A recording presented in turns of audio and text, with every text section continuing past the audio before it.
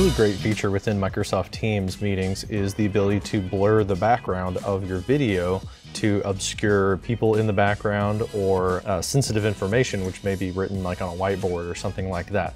Let's see how to do that in a Microsoft Teams meeting. So I have this meeting right here, this test meeting that I'm going to join. And whenever I go to join this meeting, I have the ability to turn on my camera.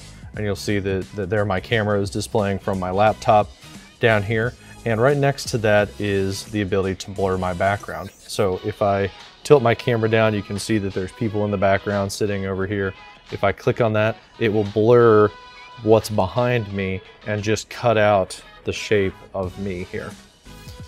So let's join without my background blurred and see how to do that on the fly while I'm in the meeting.